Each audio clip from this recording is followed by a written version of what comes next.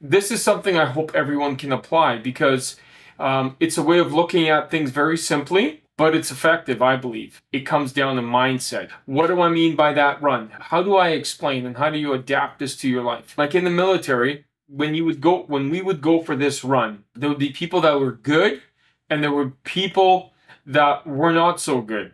And some people weren't very good at all. Now that was in basic and in battle school, things got a much higher level. There was a much higher expectation placed on everyone.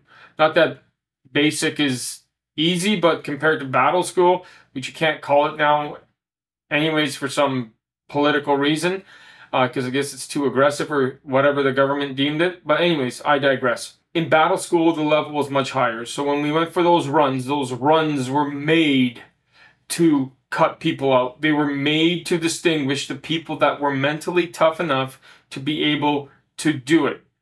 On those runs, I remember running those runs, and I remember hating running those runs because I wouldn't be the first to fall out, or I would at least make it with the group to the end. That was always my goal. So again, the goal wasn't, hey, let me see how good I can be of a runner or anything else like that. No, it was to maintain a certain level.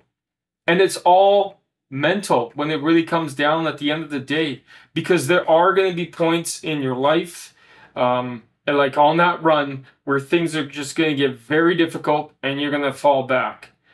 But if you can maintain a level of focus until the point where you can't go anymore, it's amazing the battles that you will fight in your head. But if you use that analogy of, I'm on a run, right? In this difficulty in my life right now, I'm on a run. And I'm going to come up against obstacles that are difficult. And there's going to be trials and everything else. And what is the ultimate goal? What do I want to achieve here? If it's not to be the first to fall out, right? If I don't want to be the first guy to, to fail in this endeavor, then I got to keep going. I can't just quit, because quitting would not be a good thing. It's all mindset. To this day, if you guys look at my Instagram, I keep running. And I'm still not a fan of running. Every time, you get to that point in a run where you're like, oh, this is feeling good. I could do this. I can maintain. My body's telling me to stop, because I'm like, hey, you've arrived. You're okay.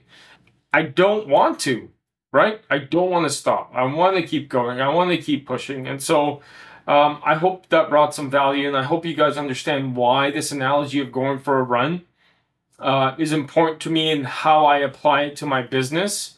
I might not be at the front of the pack in my business, but I'm definitely not in the back, and I'm not falling out when things get difficult. I got to focus on the business that I'm in the industry that I'm in.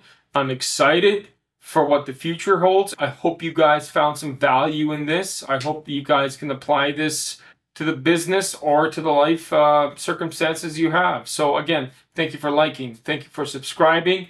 And again, common sense, because common sense isn't so common.